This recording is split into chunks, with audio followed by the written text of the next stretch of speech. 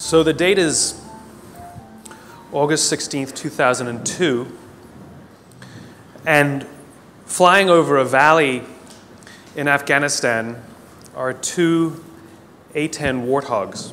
An A-10 is a heavily armored, low-flying, slow aircraft designed to provide ground cover for troops on the ground. And on this night, it's a very, very cloudy night. The storm's in the area. And these two planes hanging up above, just waiting in case anybody down below needs help. Up there, it's gorgeous. The moon is bright. There's thousands of stars in the sky. The clouds look like the snow had just fallen. Down below in the valley, however, there were 22 Special Operations Forces troops trying to make their way through the country, and they could feel that something was wrong. They felt uneasy. One of the pilots up above, call sign Johnny Bravo, and yes, he stands like this. He could feel their unease listening to them over the radio, so he decides he was going to go down below the cloud and just have a look. He tells his wingman, hang out up here, I'll go see what there is. And he points his plane down into the clouds. And as he's going through the clouds, the call comes over the radio, troops in contact. Troops in contact is what they say when they come under effective fire. It means they're in trouble. So now Johnny Bravo points his plane straight down. The plane's getting thrashed about in the turbulence.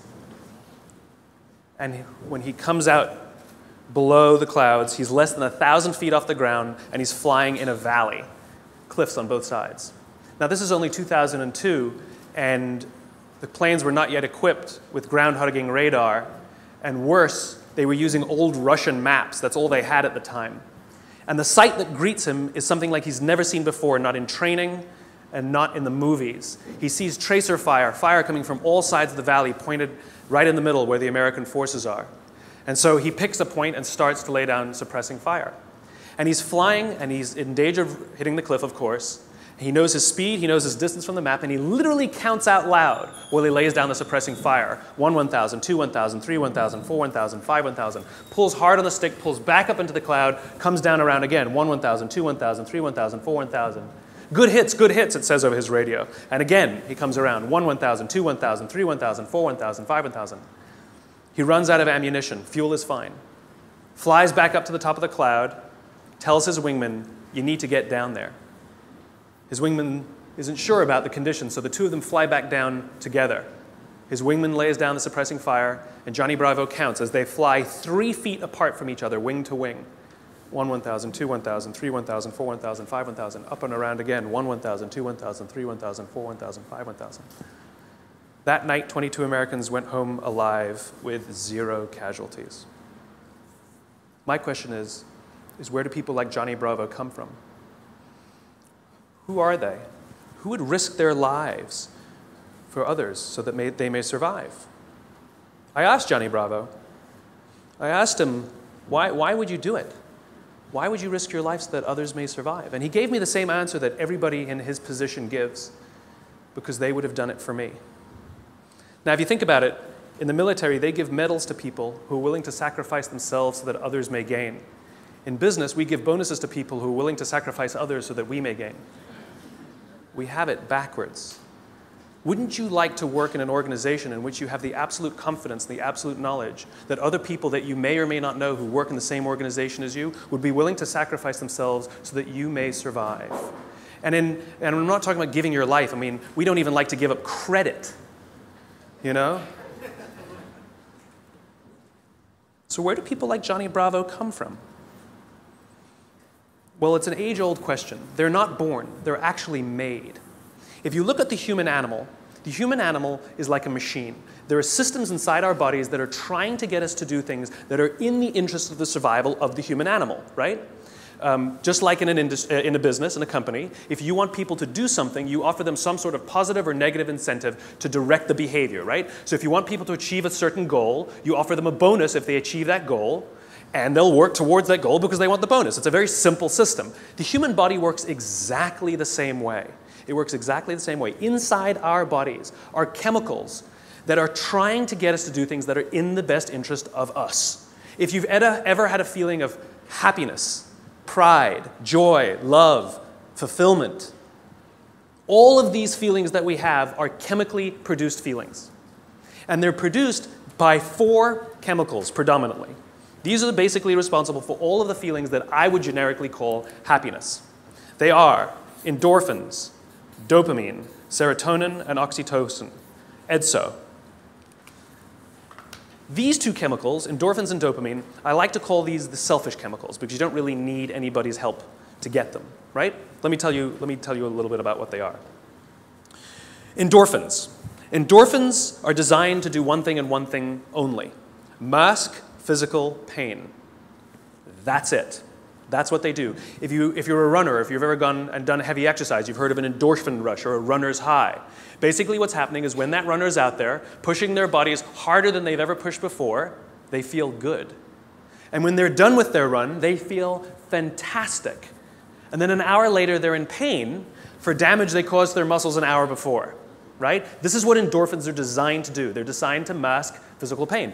The caveman reason for this stuff, because this stuff is all from 50,000 years ago, understand, Homo sapien existed at the same time as other hominid species, and yet we survived and they didn't. What is it about this species that's so good at survival and thriving? Look at the world we've built.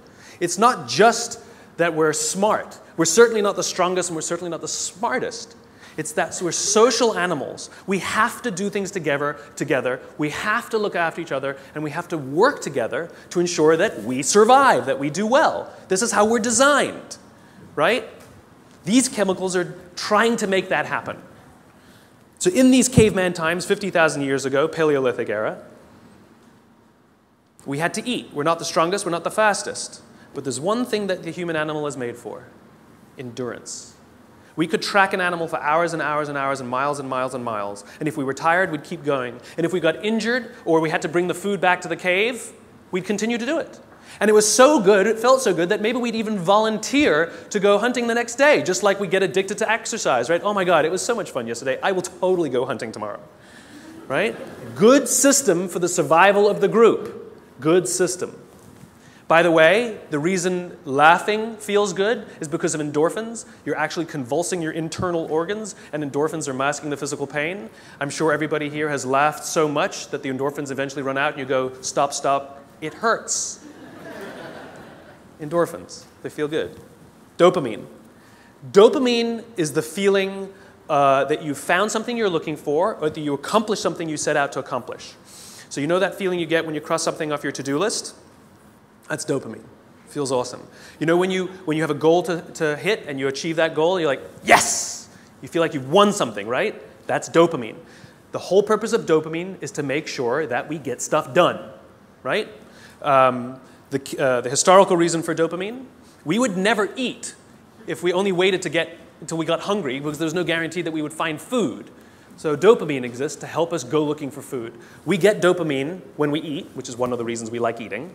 And so when you see something that reminds you of something that feels good, we want to do the behavior that helps us get that feeling, right? So let's say you're out there going for a walk and you see an apple tree in the distance. You get a small hit of dopamine. And then what it does is it focuses us on our goals. And now we start walking towards the apple tree. And as the apple tree starts to get a little bigger, we feel like we're making progress. You get another little shot of dopamine and another little shot of dopamine until you get to the tree and you're like, yes! Okay? This is why we're told you must write down your goals. Your goals must be tangible. There's a biological reason for that. We're very, very visually oriented animals. You have to be able to see the goal for it to biologically stay focused, right? If you don't write down your goals, if you can't see your goals, it's very hard to get motivated, to get inspired. For example, think about corporate visions, right? A corporate vision has to be something we can see, right? That's why it's called a vision. You can see it, right? To be the biggest, most respected, to be the fastest growing are not visions. They're nothing, right? What does that even look like? Respected by whom? Your mother? Yourself? Your friends? Your shareholders? Who knows? What's the metric? Dunno. It's amorphous, doesn't motivate us. Just like I can't tell you, you will get a bonus if you achieve more. You're going to ask me, how much more? I'm going to say, more. Doesn't work. You need a tangible goal. You need a tangible goal, right? Here's a great vision. Martin Luther King, I have a dream that one day little black children and little white children We'll play on the playground together and hold hands together. We can imagine that.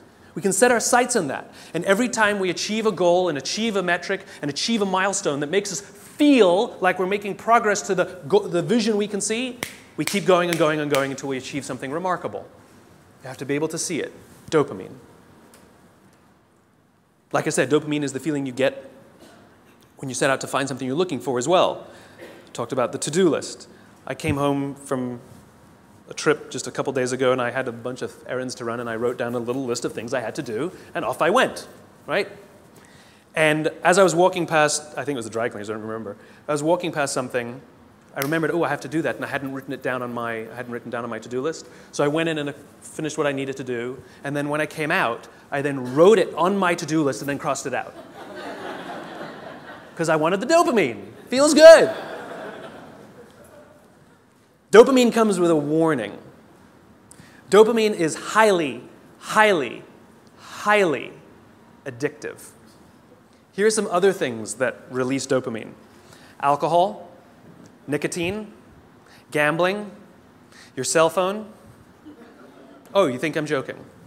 Okay, we've all been told that, if you wake up in the morning and you crave a drink, you might be an alcoholic. Well, if you wake up in the morning, the first thing you do is check your phone before you even get out of bed, you might be an addict. If you walk from room to room in your own apartment holding your telephone,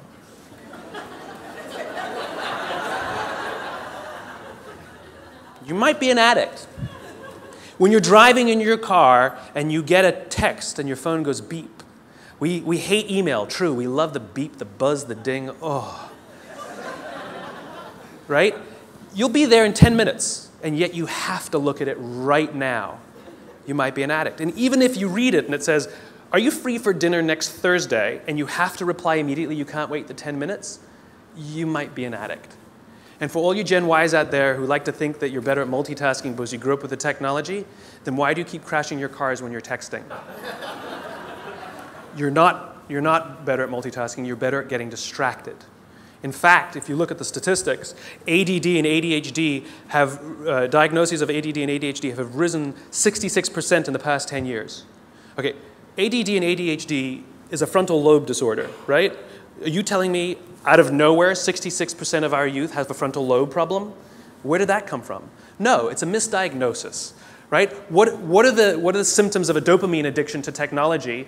Distractibility, inability to get things done, easily distracted, shortness of attention. It's all the same thing, so we misdiagnose things. It's the addictive quality of dopamine.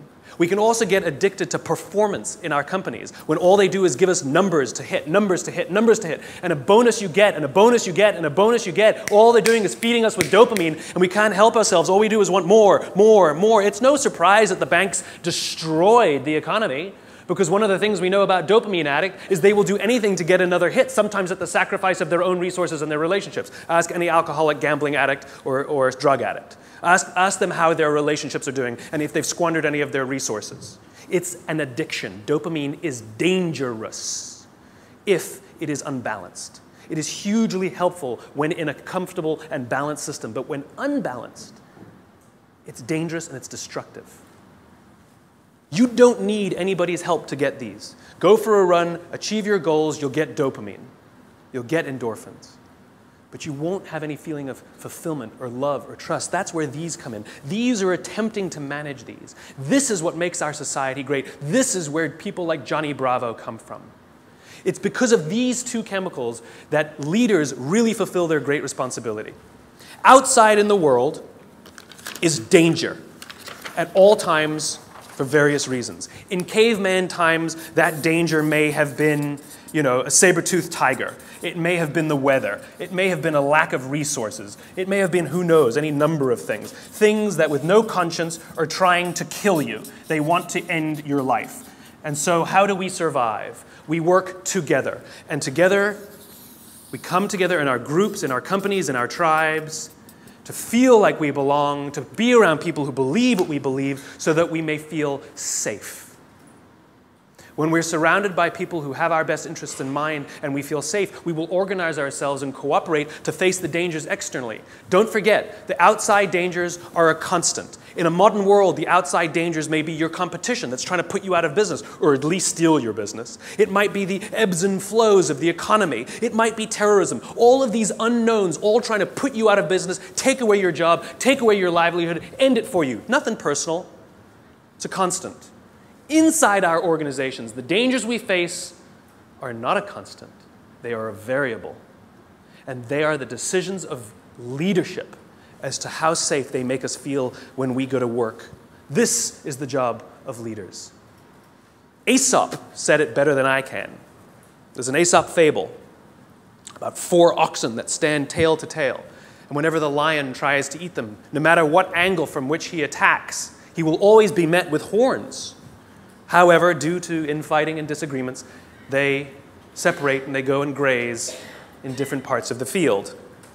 And one by one, the lion picks them off and kills them all. When we stand together, we can more easily face the dangers outside. When we break up inside our companies, if our leaders don't allow us a space to feel safe inside our own companies, to feel like we belong, then we're forced to exert our own energy to protect ourselves from each other. And, by the way, expose ourselves to greater danger from the outside. If you have to worry about politics, if you have to worry about someone stealing your credit, if you have to worry about your boss not having your back, think about the energy you invest, not in your business, not in the products you're trying to develop, not in your work, not in how great you're producing, not in your creativity, but in just keeping yourself feeling safe. This is destructive. The responsibility of leadership is 2 things. 1, to determine who gets in and who doesn't get in. This is what it means to start with why. What are our values? What are our beliefs? Who can we allow in? Second thing is to decide how big this is. How big do we make the circle of safety? How big do we make the circle of belonging? Do we keep it around just our C-level executives and call it an inner circle and allow others to try and fend for themselves and maybe try and get into our inner circle? Or do we extend it to the outermost edges of the organization? Great leaders extend the circle of safety, the circle of belonging, out to the outermost edges. So the most junior person feels like they belong, feels safe, feels like they have top cover from somebody like Johnny Bravo. That's what these other 2 chemicals are trying to do. Serotonin is the leadership chemical, is responsible for feelings of pride and status. This is why public recognition is very important. We are social animals, and we need the recognition of others. This is why we have the Oscars, and this is why we have public awards events. This is why we have commencement for graduation. I mean, think about it. What does it really take to get to graduate college? You need to pay your bills, fulfill the minimum requirements, and collect enough credits. That's it, right? It's a formula. You could get an email that says, congratulations, you fulfilled all the requirements for graduation. Enclosed, please print out the PDF of your diploma. P.S. magna cum laude, right? Wouldn't feel so good, right? So instead, we have a big ceremony to recognize the accomplishment. And in the audience, we put our family and our friends and our teachers, all of those in our tribe who've supported us and watched our backs as we've made it through. And then we show up on that day, and we go up on that stage, and we take our diploma. It feels great. We feel our status rise. We feel our pride go up. And by the way, when you have serotonin in your veins, your confidence goes up also. And here's the best part about serotonin. At the exact moment that you took your diploma and you felt that surge of serotonin go through your body, at the exact moment, your parents sitting in the audience also got a surge of serotonin and also felt an intense pride watching you graduate. And this is what serotonin is trying to do. It is trying to reinforce the relationship between parent and child, boss and employee, coach and player, the caregiver and the one who is grateful for the support they are given. And think about it. Think of the speeches that we give. If you give an award to somebody, what do they say? I couldn't have done it. I thank God. I thank my parents. I thank my coach. We thank the person who we believe was looking out for us. We could not have done this without them, we say. And they look at us and they say, so proud of you. And we work to make them proud. Great teams don't want to win the trophy. Great teams want to win one for the coach. They want to make the coach proud. We want to make our parents proud. And it raises our status, and it raises our confidence, and it feels good, and we in turn will look after others so that they may accomplish the same. This is what serotonin is trying desperately to do. The problem is you can trick serotonin. We live in a materialist society, so we judge status very often in our country based on how much money you make, right? So any conspicuous display of wealth raises your status. This is why they put the logos on the outside. No good on the inside, nobody can see them. We want the red line of our Prada glasses. How good, you own a pair of designer shoes, how good does it feel to put on your Gucci shoes? Oh my God, it feels so good. You walk out and you feel $1 million. You can actually feel your confidence rise when you put on the stuff, right? Because it's showing this display of status. It feels great. The problem is there was no real relationship that was reinforced because of it. You tricked the system. That's why we keep trying to accomplish things and accumulate more and more material goods, and yet we never feel successful because there was no relationship. We tricked it. We gamed it. Serotonin is the leadership chemical. The reason I call it the leadership chemical is a historical reason, a very simple historical reason. We had a very practical problem as our animal was developing, as the Homo sapien was developing. We lived in communities of about 100 and 150 people. And there's a very practical issue, which is if we're hungry and somebody brings back food and drop a carcass on the floor, we're all going to rush in to eat. And if you're lucky enough to be built like a linebacker, you will elbow your way to the front. And if you're the artistic one of the family, you get the elbow in the face. Not a good system to keep the whole tribe alive, and definitely not a good system for cooperation. Because remember, the value of group living means that if I trust you and you trust me, I can fall asleep at night and trust that you will alert me to danger. If I don't trust you, I can't go to sleep at night. It's the same in our companies. If we trust each other, we will turn our backs, we will take risks, we will innovate, we will do things that will change the course of our world. If I don't trust you, I can't do that. I can't do that. There's value in group living and group working. And so if you got an elbow in the face that afternoon, odds are very high that you're not going to wake the guy who punched you if danger's there. You're just not going to do it. Bad system. And so we evolved into hierarchical animals. We're constantly assessing and judging each other, constantly arranging ourselves. Who's the alpha? Who's the dominant? Who's the one who sort of is the more dominant personality or dominant talent in the room? In caveman times, it might have been physical muscle. In a creative industry, it might be talent. In the military, it might be courage. There's no standard by which we judge alphas. It's relative to the industries we're in. And it's relative to us as well. If you've ever met someone and you were nervous while you were meeting them, you're not the alpha. We've all had the experience where we're meeting somebody and we can sense that they're nervous meeting us. You're the alpha. I'll tell you a little aside that's kind of funny. You know when women all live together, their menstrual cycles align, right? Assuming they're not on the pill, then it doesn't work, right? But if they're not on the pill, all the menstrual cycles go together on the same schedule. It's not arbitrary. They always align with the alpha female's schedule. And the reason is because when a woman is in her menstrual cycle, she can't bear children. And so in evolutionary terms, you want the alpha male and the alpha female to do it so you can have alpha children, right? Nice, strong, strapping kids are going to survive. But if she's off the market, that produces competition. So Mother Nature has created a very clever way that when she's off the market, everyone's off the market.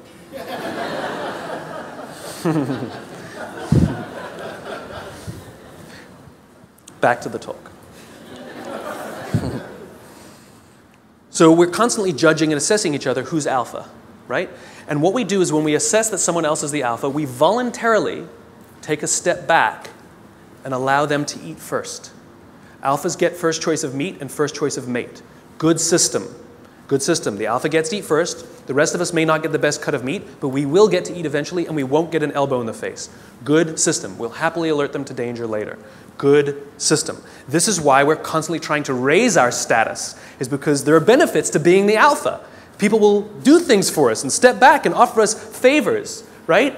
To this day, we're perfectly comfortable giving special treatment to our alphas.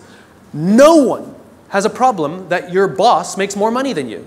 You might think he's an ass, but you don't have a problem that he makes more money. Nobody has a problem that somebody who outranks us at work has a bigger office than us. Doesn't offend us. It is deeply ingrained in us. We happily step aside and allow our alphas first choice of meat and first choice of mate.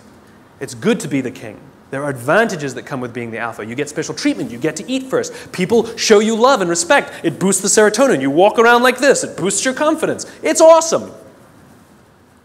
But it comes at a cost. You see, the group is not stupid. We're not giving all of that stuff away for free. Leadership, alpha, comes at a cost. You see, we expect that when danger threatens us from the outside, that the person who's actually stronger, the person who's better fed, and the person who is actually teeming with serotonin and actually has higher confidence than the rest of us, we expect them to run towards the danger to protect us. This is what it means to be a leader. The cost of leadership is self-interest. If you're not willing to give up your perks when it matters, then you probably shouldn't get promoted. You might be an authority, but you will not be a leader. Leadership comes at a cost. You don't get to do less work when you get more senior. You have to do more work.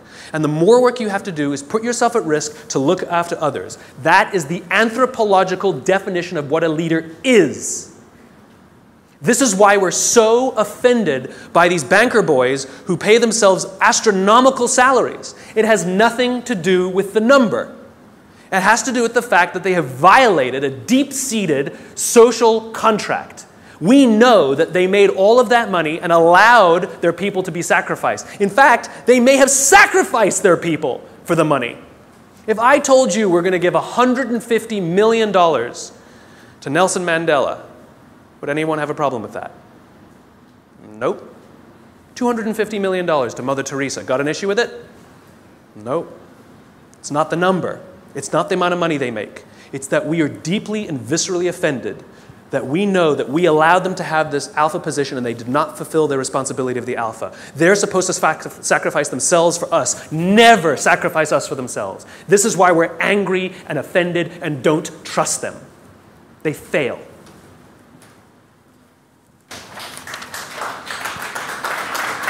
Oh, there's more. Oxytocin. This is the best chemical of all.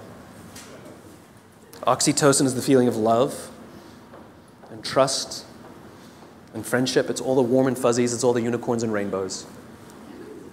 It's the reason we like to spend time with our friends even if we don't do anything with them. We just sit and watch TV. We love their company. I promise you, nearly every single person sitting in this room today chose the person they're sitting next to. You're not sitting next to a stranger. You're sitting next to somebody you met, came with, or kind of know a little bit. Why? Because it makes you feel safer, doesn't it? If you got up and went and sat next to strangers, it wouldn't feel so good. That's the feeling of oxytocin. Oxytocin is that intense feeling of safety that someone's got your back. There are multiple ways you can get oxytocin. One way to get it is physical contact. Hugging feels wonderful. Right? When women give birth to children, huge surge of oxytocin in their body. This is what's responsible for the mother-parent, the mother-child bond. Right? It's all that oxytocin in the system. This is why shaking hands matters. Imagine you're doing a deal with someone, and you're ready to sign the contract, and you say, "I'm so excited to do business with you." And they go, "I don't need to shake, let's sign the contract, I'm also excited to do business with you." And you go, "Great, well let's shake on it then." They go, "No, no, no, no, I agree to all the terms. Let's get this deal done, I can't wait to work with you." You might get everything you want in the contract, but business, relationships are not rational. They're about feeling safe, they're about feeling we belong. It's human. And one of the ways we want to know that that relationship is solidified is with physical touch. Their simple refusal to touch you, to exchange that oxytocin, means one of two things will happen. You will either completely scuttle the deal, or you will go into it nervous. Human bonds matter. Another way you can get oxytocin is through acts of human generosity. An act of human generosity is defined as giving of your time and energy and expecting nothing in return. Money doesn't work, sorry. If I told you that this morning I gave $1,000 to charity, what would you think of me? You'd be like, good for you. What, do you want a medal? But if I told you that last Saturday I gave up my day and I went and painted schools in the inner city, then what would you think? You'd be like, nice, cool, I should do more, right? The value of my labor, much less than $1,000, could have hired many more people for $1,000 to go paint schools in the inner city.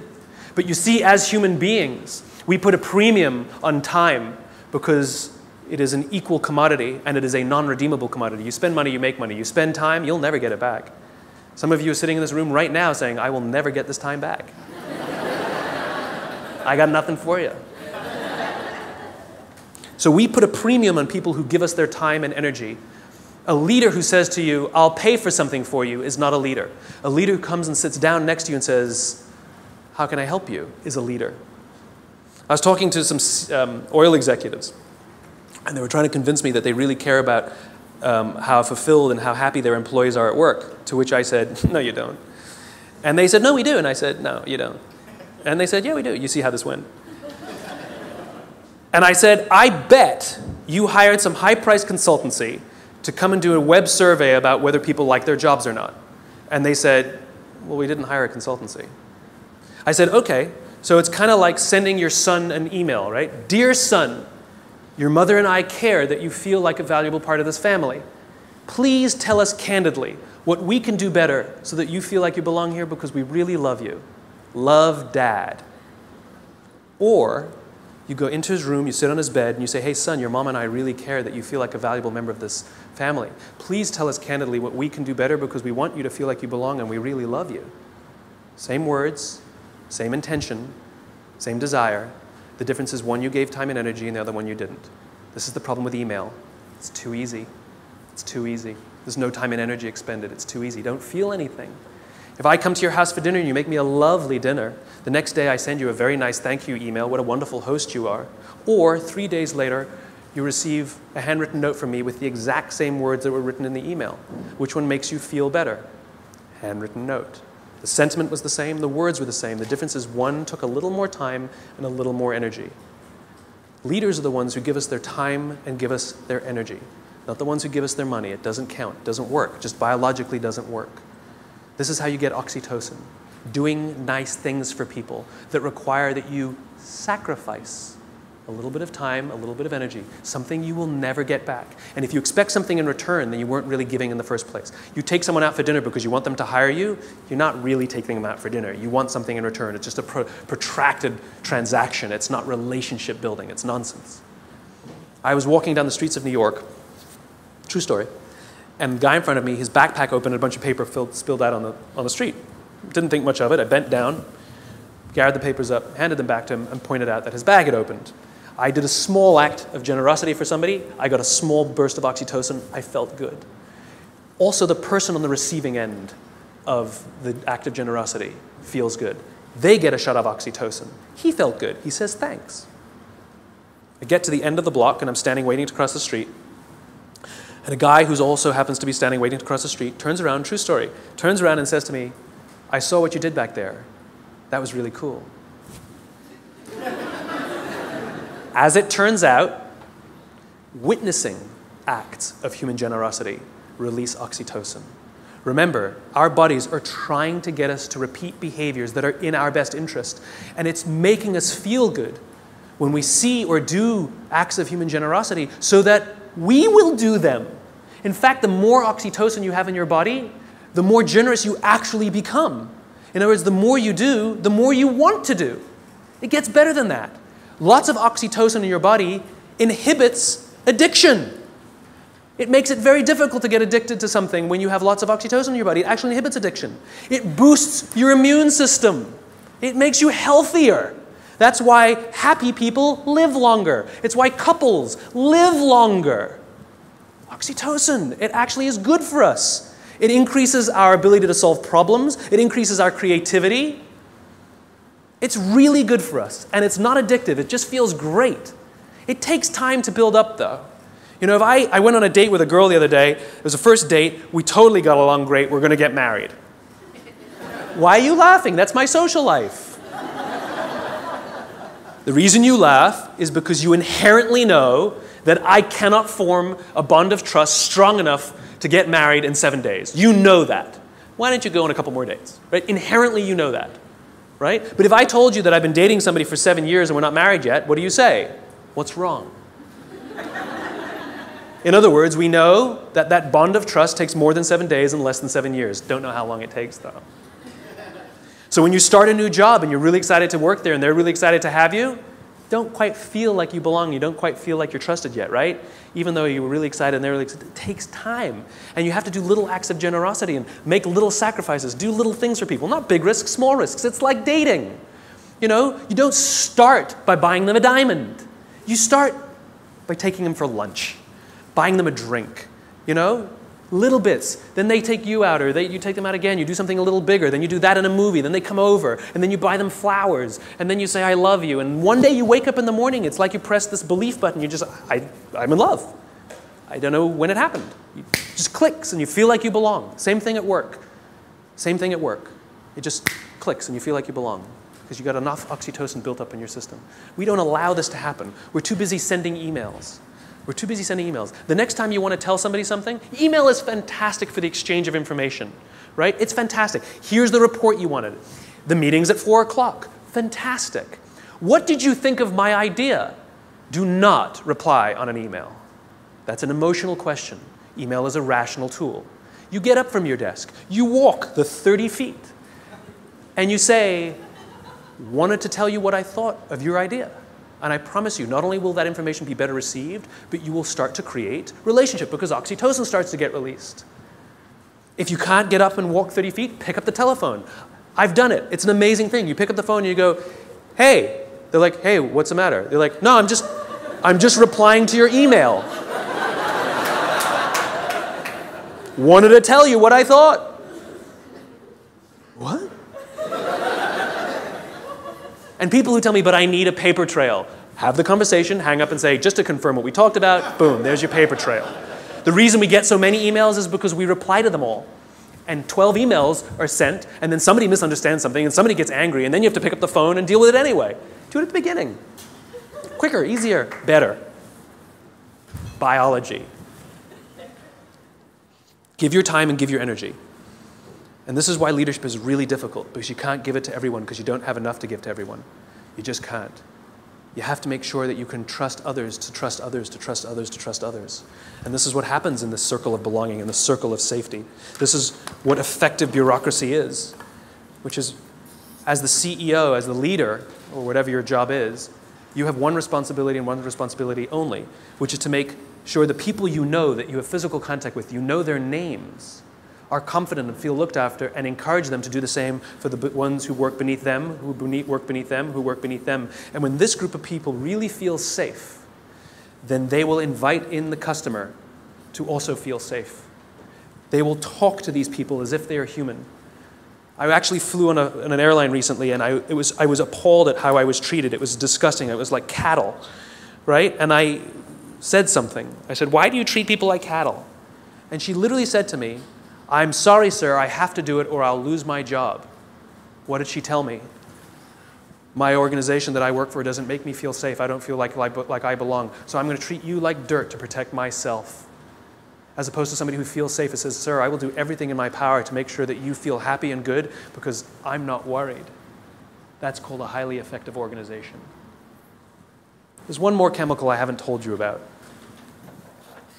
The big C. Cortisol. Cortisol is the feeling of stress and the feeling of anxiety. We share these chemicals with all the social mammals. And so when you see a herd of gazelle, you've all seen the documentary on Discovery or whatever, right? You see a herd of gazelle grazing, and one of them thinks they hear a rustle in the grass, and they go, head, right? That's what cortisol does. Cortisol is designed to keep us alive. It is the first stage of fight or flight. It makes us paranoid. It makes all of our senses hyper-attuned to look for danger. It injects glucose into our muscles to make us stiff and ready to go in case we need to fight or flight. It increases our heart rate like crazy, right? And it makes us start looking. It makes us paranoid to find the danger. And the cool thing about cortisol when you work in a social environment is if other people sense that you're nervous, they get nervous. So all the other gazelle go, They didn't hear anything. They just saw Steve over there get really freaked out. And so they got all freaked out. And now they all start looking for the danger. Good system. And one of them, who didn't even hear the initial rustle in the grass, sees the lion, runs, they all run, they all live another day. Good system. So that when we go to work and somebody says, I think there's going to be layoffs, all of us are like, what do you mean? Wait, there's going to be, we're all paranoid now. We're all freaked. I shouldn't have talked in that meeting. We start to get crazy. We start to get paranoid. Our hearts start to race. That's what cortisol does. It's trying to keep us alive. You wake up in the middle of the night, you hear a bump in the middle of the night. What's the first thing you do? You wake the person next to you. And then what do? They go, and if there's nothing there, you go and trust your eyes, right? You go looking for it. We're visual animals, right? If there's nothing there, you go like this.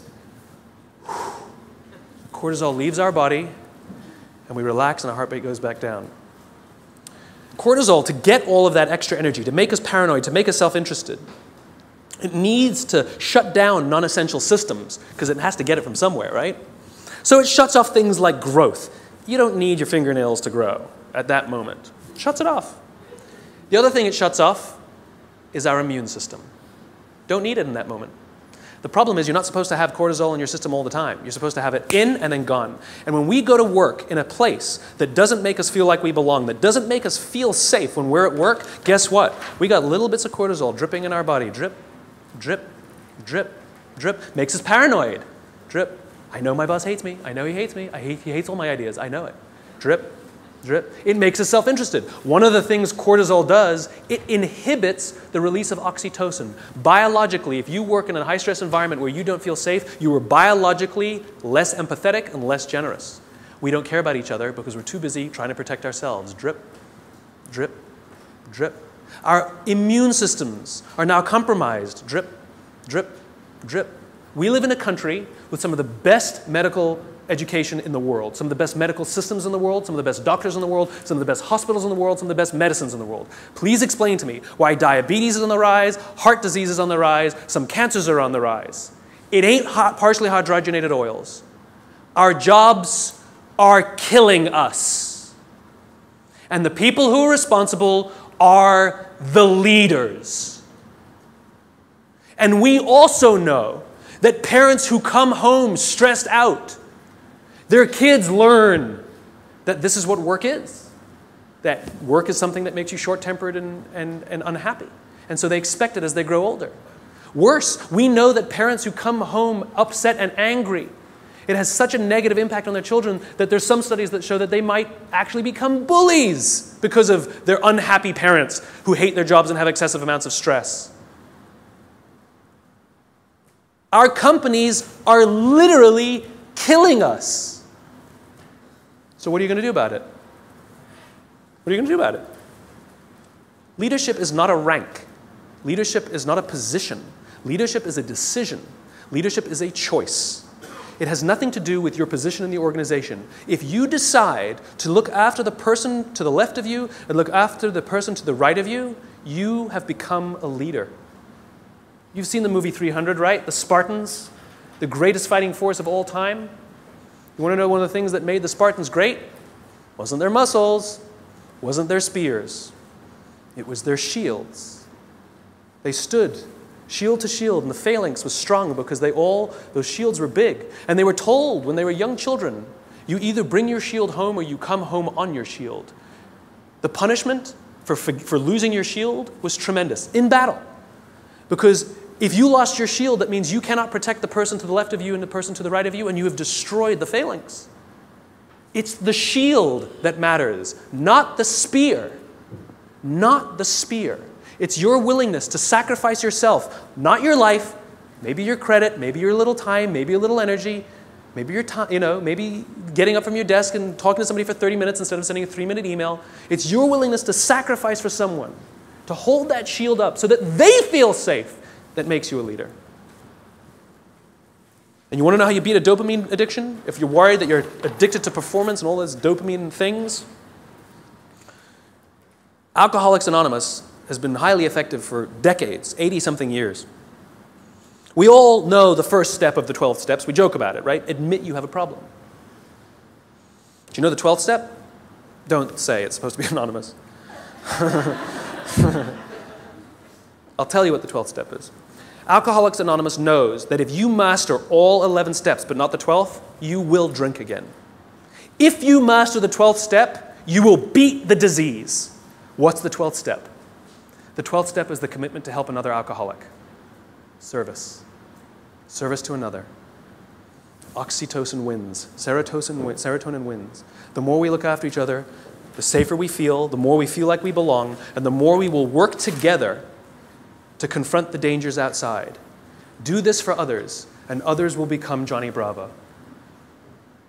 Thanks very much.